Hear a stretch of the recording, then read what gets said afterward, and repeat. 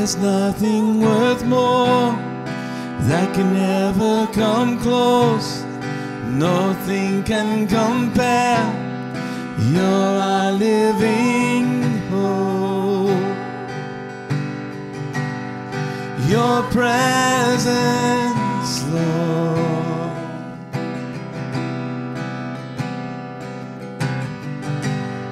I've tasted and seen of the sweetest of loves, where your heart becomes free and my shame is undone. Your presence, Lord. Holy Spirit, you are welcome here. Come fill this place and fill the atmosphere.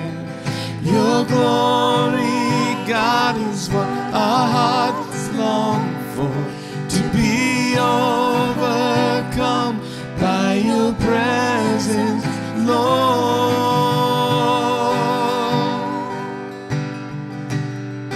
Your presence, Lord.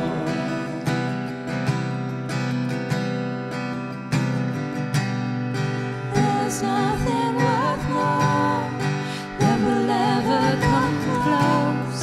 Nothing can compare. You're our living hope. Your presence, Lord.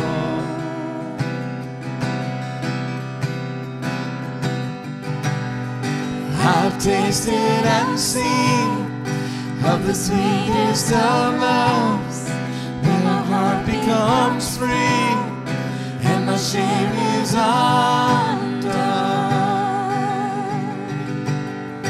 Your presence, Lord. Holy Spirit.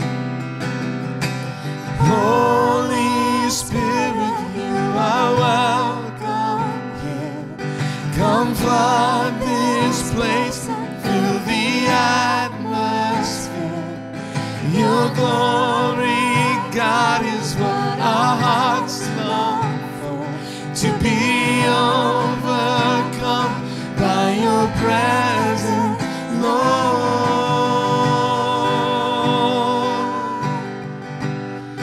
Your presence, Lord. Your presence, Lord. Your presence, Lord.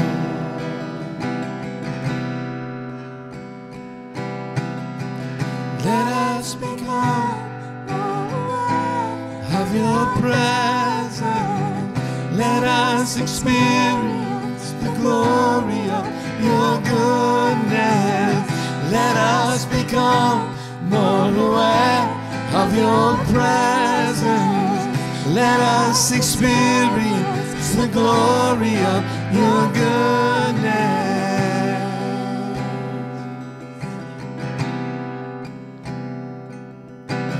Holy Spirit, you are welcome. Come this place and fill the atmosphere. Your glory, God, is what our hearts long for, to be overcome by your presence, Lord.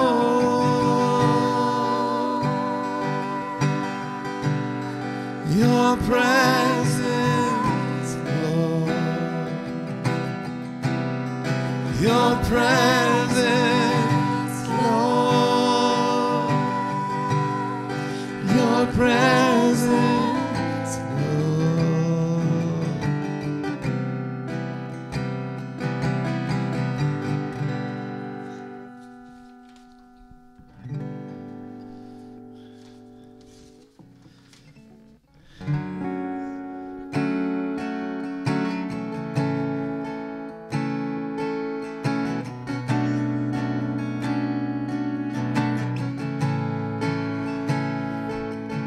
He's awakening the hope in me.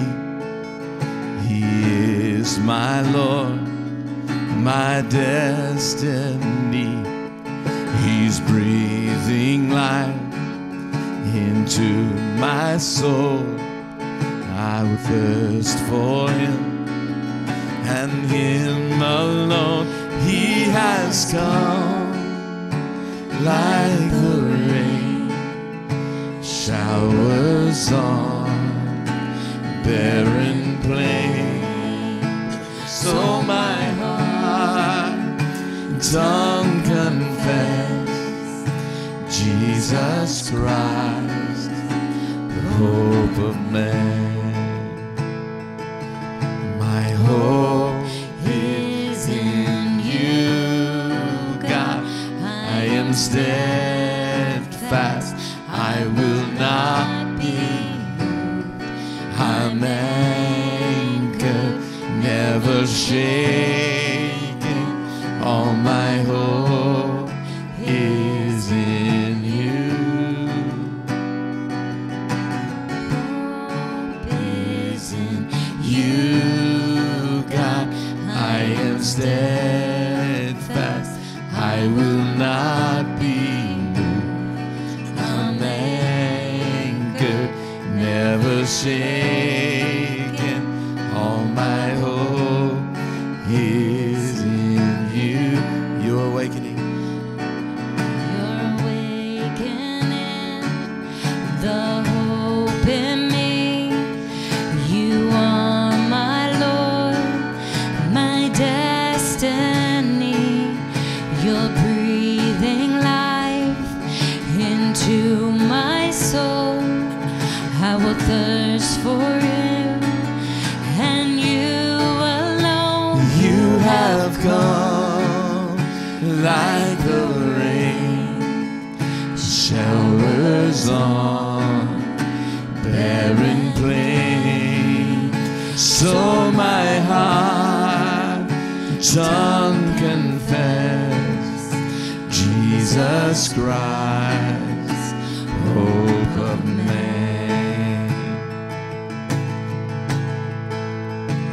When my hope is in you, God, I am steadfast, I will not be moved. I'm anchored, never shaken. All my hope is in you. He's bringing hope. He's bringing hope to the hopeless, giving His heart to the broken, sharing your home with the orphan. You are my joy, you are my joy, you are the hope for the nation. The Father's heart we're embracing, and you are the song we're declaring. You are the joy, you are the joy.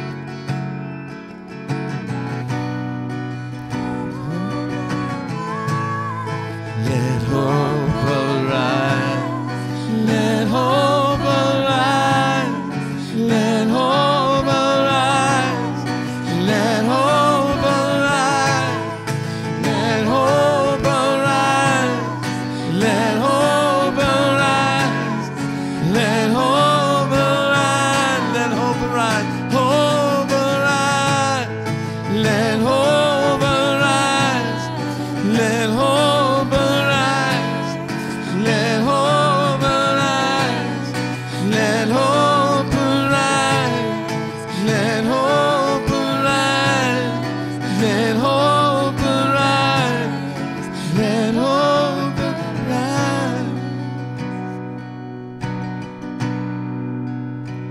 When my hope is in you, God, I am steadfast, I will not be moved. I'm anchored, never shaken. Oh, my hope is in you. When my hope is in you, hope is in you, God. I am steadfast, I will not be moved. I'm anchored, never shaken. All my hope is in you.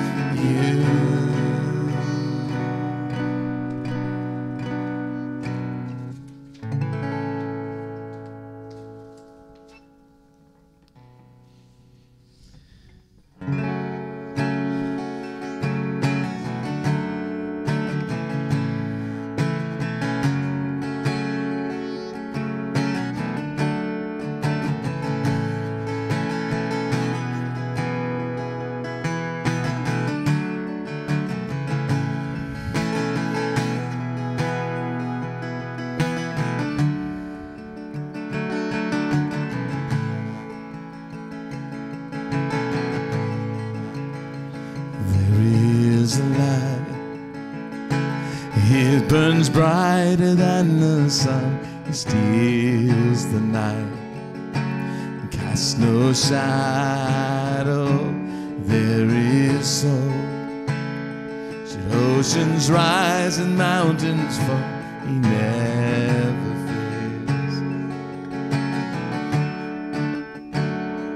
fails. So take heart, His love lead us through the night. Hold on to hope, take courage again.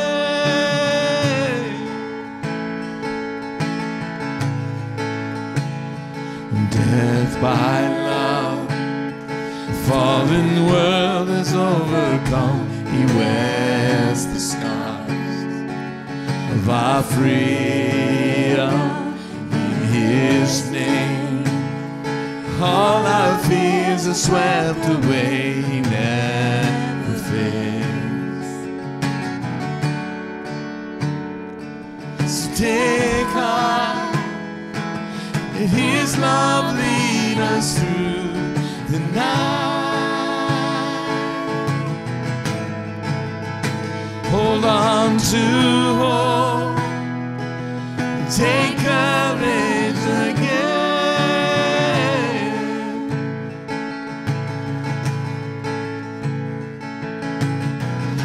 All our troubles, all our tears, God our hope, He has overcome all our failure, all our fear. God our love, He has overcome all our heartache and all our pain. God our healer, He has overcome all our burdens and all our shame. God our freedom, He has overcome. God our justice and God our grace. God our freedom, He has overcome. God our refuge and God our strength. God is with us, He has overcome.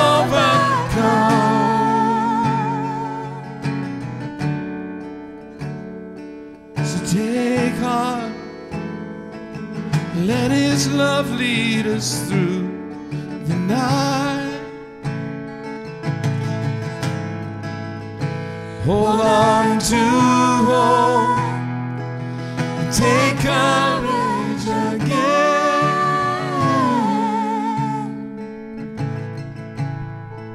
John 16 says, in this world you will have trouble, but take heart, I have overcome the world. And in 1 John 5 he says, everyone who is born of God overcomes the world.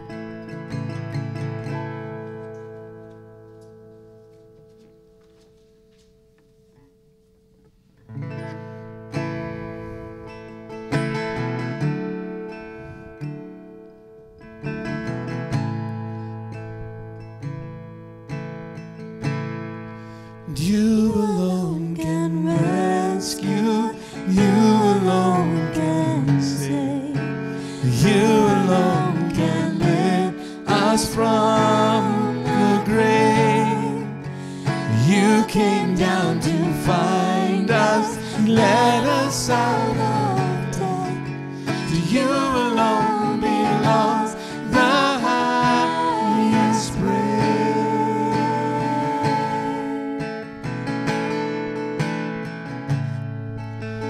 Who, oh Lord, could save themselves? Their own soul could heal. Shame was deeper than the sea. Your grace is deeper still.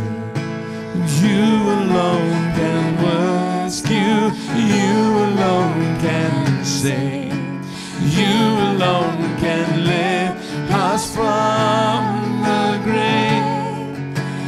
You came down to find us, let us out of death. To you alone belongs the highest praise.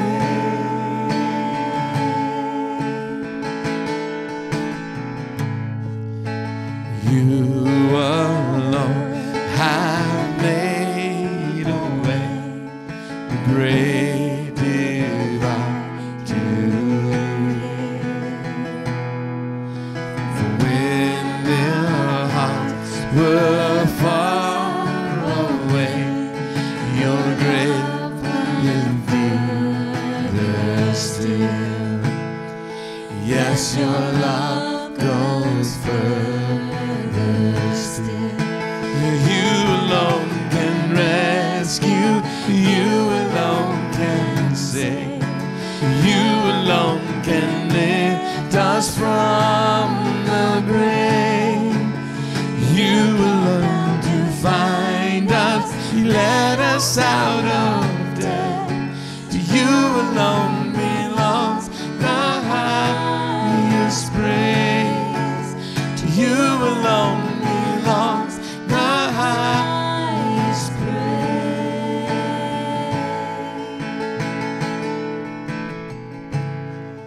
We lift up our eyes to the giver of life.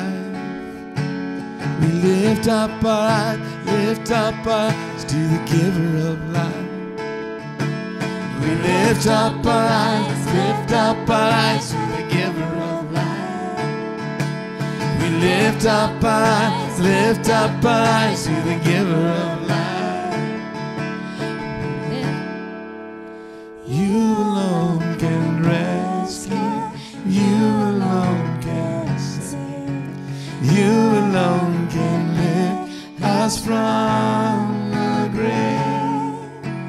You came down to find us, let us out of death. To you alone belongs the highest praise. To you alone belongs the highest praise.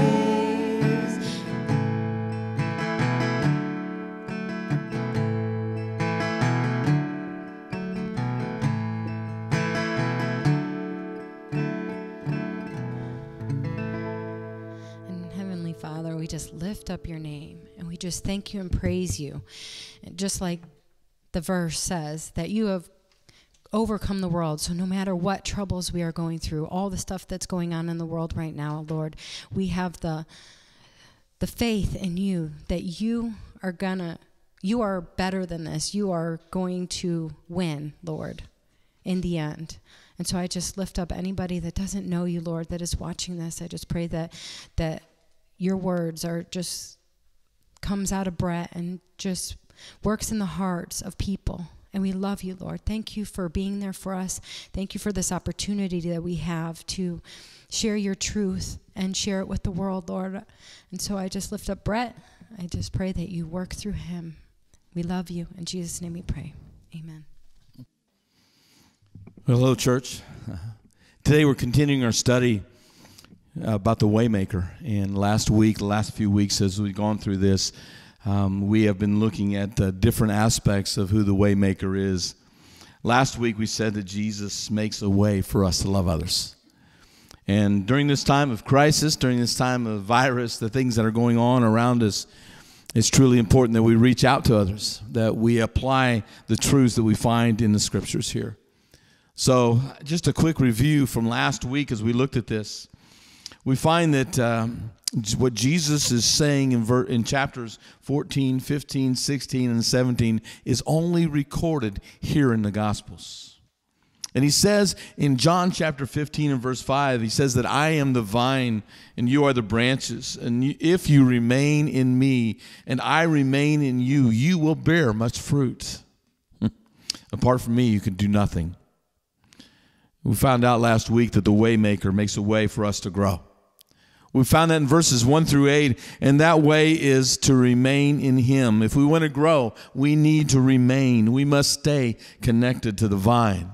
Remember, we talked about the vine last week.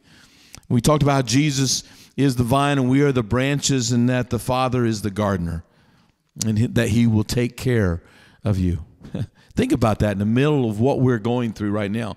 Our Father promises us that he will take care of us. He'll prune us when he needs to. We don't like that very much. But he causes us to grow, and this pruning, this cutting back, this cleaning of us causes us to grow. And when he says, apart from me, you can do nothing, we're reminded that when we are cut off from the vine, we will not produce fruit. So as we look at that this morning, we find out that when we stay connected, we will see results.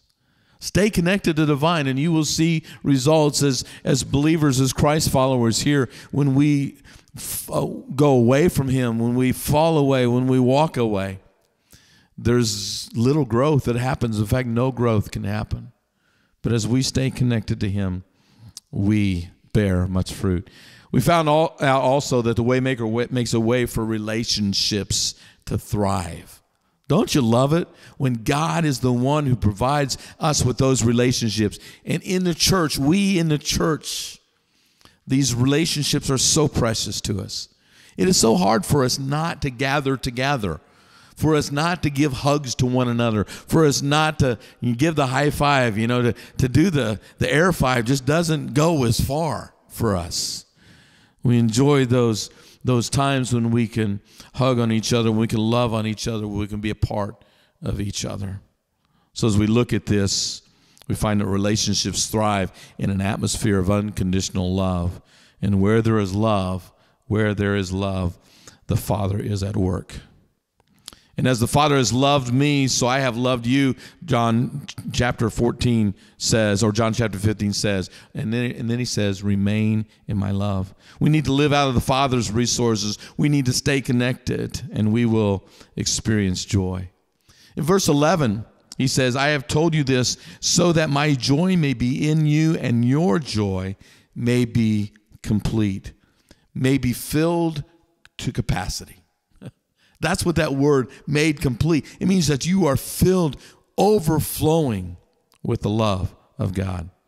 And this joy comes from a place of complete and unconditional love. Jesus said, you did not choose me. You didn't choose me.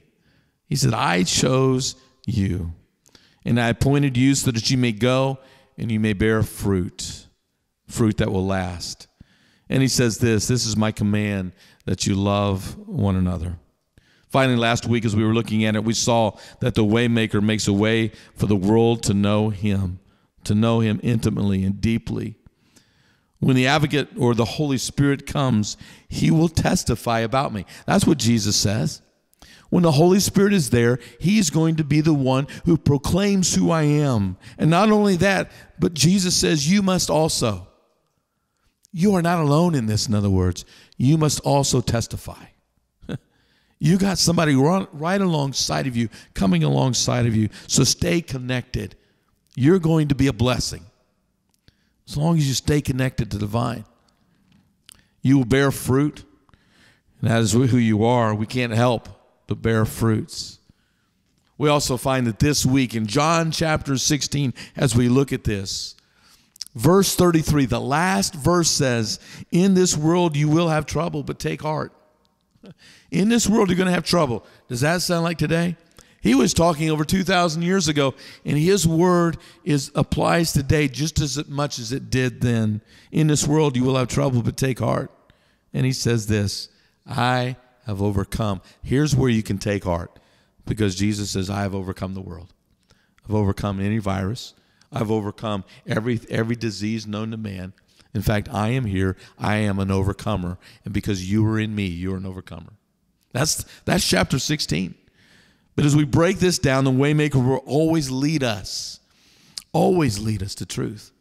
Jesus Christ is truth himself, and he always leads us to that truth as we're staying connected to the vine. He says, all this I have told you so that you will not fail. You'll not fall away, he says. What is he talking about? All of this I told you? Well, all of the stuff that he just previously got done saying. All of what? All this business about the vine and the branches, about staying connected, about the Father's love for us, about how we should love each other, about bearing fruit, about telling others about God's love. That's what he's talking. All of this I have told you. That's all of this. In this world, you have trouble? Been there, done that, right? We're in the middle of it, in fact. Look what Jesus says about trouble. Just going to read this portion to you. As he tells us in John chapter 16, they will put you out of the synagogue. Sounds like trouble to me. How about you? A place where they were going. Can we witness to that? We are no longer in the place where we normally gathered. We've been put out of the synagogue. So we're in a room here looking at what God has for us. We're online. We're doing things different. But Jesus said, you'll be put out of the synagogue. Sounds like trouble. In fact, the time is coming when anyone who kills you will think they are offering a service to God. We see that happening around the world today. Amen? This wasn't just going on back then. You think about this. Think about what Saul was doing to the Christians. God got a hold of him, changed his name, and it became Paul, the great apostle. Trouble? Yeah, you're being killed. That's trouble, right? They will do such things because they have not known the Father, or they have not known me. Sounds like trouble to me. I've told you this because they have not known the Father or me. I've told you this so that when their time comes, you will remember what I warned you about them. Sounds like trouble. With a capital T, right?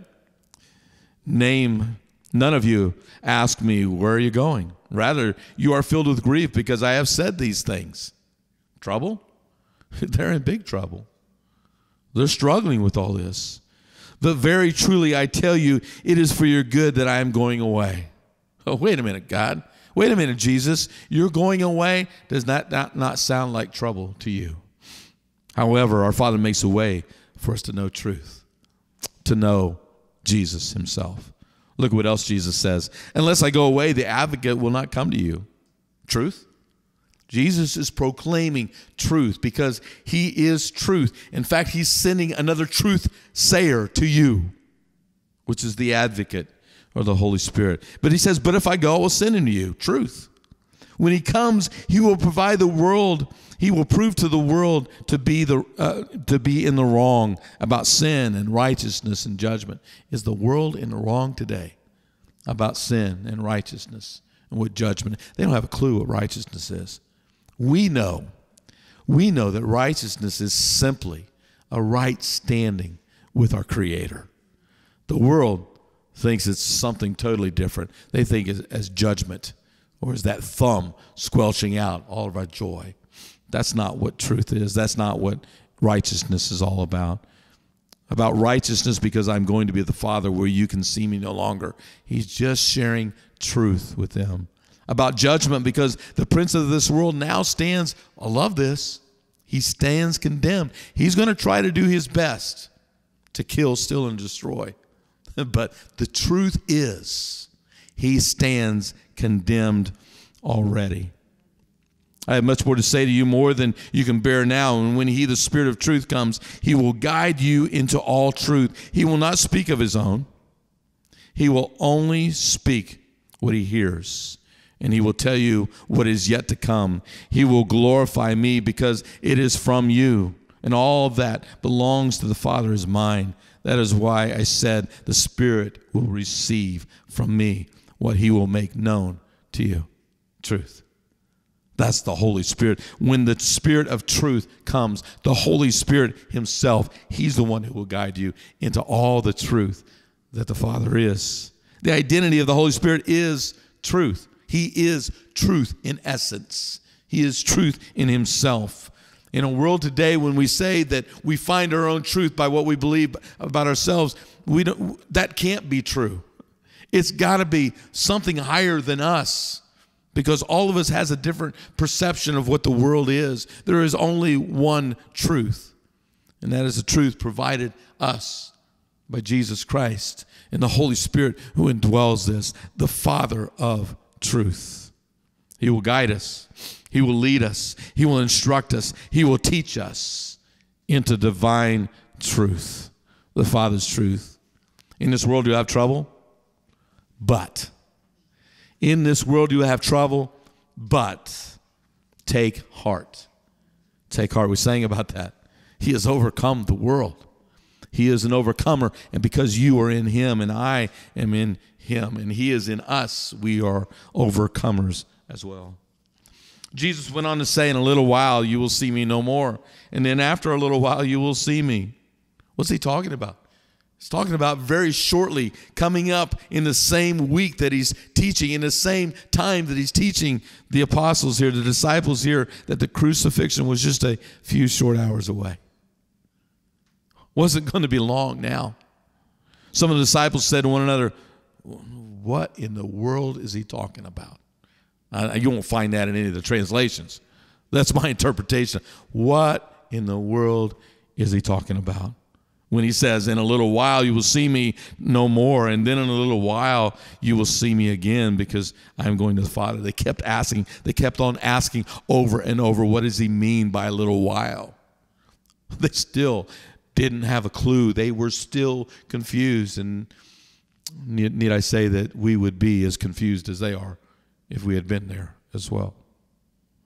So Jesus saw that they wanted to ask him about this.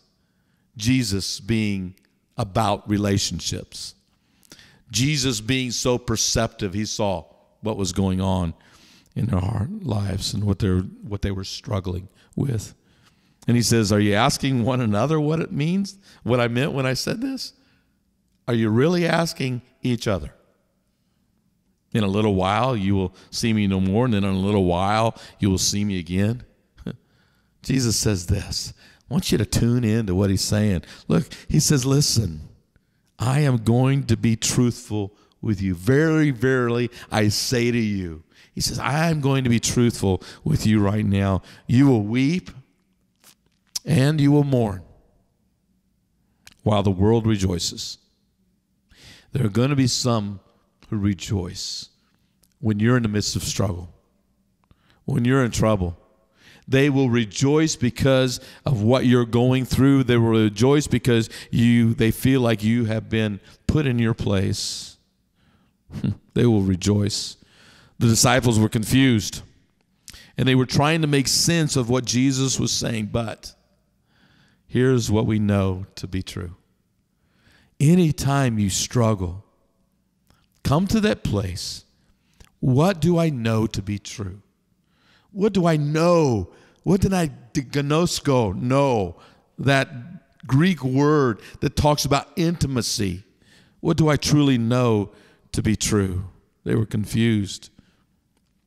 Listen to this. The Waymaker will always lead us to joy. The Waymaker will always lead us to joy. Look what he says. You will grieve, but your grief will be turned to joy.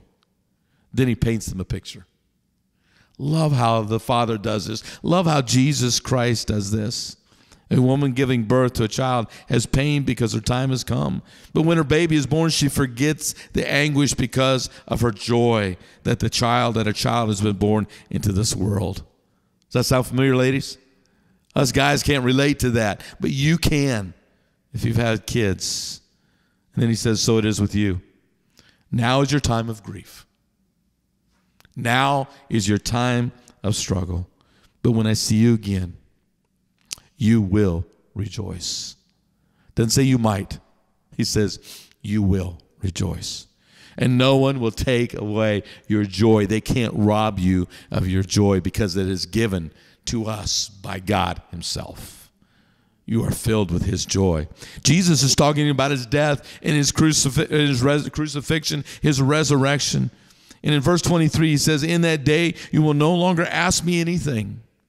Very truly, I tell you, my Father will give you whatever you ask in my name. Until now, you have not asked me for anything. Ask, and you will receive, and your joy will be complete. That's what he's saying here. Listen to this. Keep this in context. Don't think you can ask for anything. Lord, I sure would like $1 million. That's not what he's talking about here. Keep this in context as you're looking at this passage, as you're receiving God's word. Look at what he's saying. He's saying, when I am no longer with you, when I am no longer here, that's the context of what's going on. He says, you will have an advocate who will be with you 24/7. You will not be able to escape the Holy Spirit that I am sending. He will be your helper right there alongside of you, within you. He will be your guide. Not only that, he will be your teacher. He will be your comforter. And yes, in the middle of the trouble that we're talking about here, he will be your peace giver. He will be the one who gives you peace in the midst of the storm, in the midst of struggle. Our Father gives us a reason to rejoice. We have. Can you imagine what it must have been like before the Holy Spirit came into play in the lives of believers? Hopelessness. Yeah. Trouble. You talk about trouble. You know, you talk about fear and the things that they must have gone through. We don't know what it's like not to have the Holy Spirit. Those of us that have been believers for a long period of time, they were going to get this advocate. Our Father gives us a reason to rejoice because we will never, ever, ever, ever, ever be alone again. Never be alone again. Through Jesus' death and his burial and his resurrection, we have a new relationship with God. It is not a relationship based on performance. It is a relationship based on life. That's what the relationship is. A relationship with the Father. Think about this. A relationship with God, the Creator, the one who created the heavens and the earth, the ones who created you and I, the ones who created everything that we know. We will have a relationship with him. Verse 25, though I have been speaking figuratively, a time is coming when I will no longer use this kind of language, but will tell you plainly about my Father. In that day you will ask in my name. I am not saying that I will ask the Father on your behalf. Here's a good thing. No longer do you have to go through anybody else. He said, no, the Father himself loves you. I want you to think about that word. That is unconditional love. That is agape love. No, the Father himself loves you because you have loved me and have believed that I came from God. I come from the Father and entered the world now. I am leaving the world and I am going back to the Father. Whew. Trouble? In this world, you will have trouble. But take heart. What's he say? I will overcome the world. Finally, the Waymaker will always lead us to peace. In this world you will have trouble, but take heart, I have overcome the world. Look what the disciples say next. Listen to this. Now you're speaking clearly. Listen to what they're saying now. Now, aha, I see it. Now you're speaking clearly without figures of speech. We can see that you know all things and you don't even have to ask anyone or have anyone ask you questions. This makes us believe that you came from God. I can't help but thinking that right here, the Holy Spirit entered them at this point and that they were able to see clearly what God was saying. You know, throughout the Old Testament, the Holy Spirit would appear. He would come down. He would appear on people for a short time, but he would not live in them. I think this was a glimpse into what was going to be. They were able to hear clearly. They were able to see clearly. So Jesus asked them, do you now believe? I think Jesus saw that Spirit of God coming in and dwelling in them and taking up a residence in them. And so he says, now, do you believe me now? The time is coming. In fact, listen to this. A time is coming, and in fact, has come, when you will be scattered, each of you to your own home. You will leave me all alone, yet I am not alone. You will leave me all alone, yet I am not alone. Who's he talking about? He's talking about God the Father, God the Holy Spirit being a part of him. And even though sometimes we feel alone, let me say this. As we get more and more isolated to protect our country of this virus, to protect our friends and our family members, as we become more and more secluded or in our homes, remember this, you are never alone. You are never alone because we have the Holy Spirit of God living in us. And if the Holy Spirit of God is living in us, then who else is living there? God, the Father himself is in us. I'm not alone. My Father was with me, Jesus says. I have told you these things. He's speaking very plainly. I have told you these things so that in me you may have peace. How many of you today have gone through the ups and downs of trying to figure out what is going on? You turn on the news. You see this thing spreading across our nation, across our communities, across our cities. Jesus says, I am in you, and because I am in you, you will have peace. Not you might have it. You will have peace. Because who is peace? God himself, right? Jesus Christ is peace. The Holy Spirit that now lives in us is peace. And then what's he say? How appropriate. God knew that when he impressed on me to preach this message months and months ago, that we'd be right in the middle of what we're going through. And this verse would be the key verse that we're looking at today. In this world, you're going to have trouble. But take heart, church. I've overcome the world. Take heart. I have overcome the world. That's the peace that Jesus brings. So as we look at this,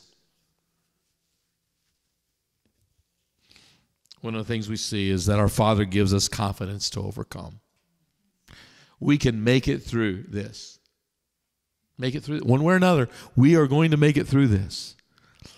You can either choose the peace of God or you can choose to freak out and go buy all the toilet paper. I can't believe I just said that live. You can choose to freak out or you can choose to have peace. In the midst of this storm that we find ourselves in the midst of trouble, there is peace. In the midst of heartache, there is joy. In the midst of confusion, there's truth. There's truth, because the truth is this: Jesus. In the midst of this virus where we find ourselves right now, today, there is Jesus. Let me ask you a question. How do we respond to such an incredible, loving, faithful God? Today, we need to be the church more than ever. We need to look for opportunities. Opportunities to share Christ. What this world needs now is not an anti-venom, an antivirus. What the church needs now, what the world needs now, is Jesus Christ. So let me encourage you, church, to look for ways to be Christ to the people that you find yourself in contact with, the people that you find yourself around, the people that are hurting, the people that are lonely, the people that are freaking out. Be the church. Be who you're called to be. And if anybody here needs to work through that, you need someone to share Christ with you, please call our church office. Call and talk to us. We will share Jesus with you. Amen? Amen. Be the church.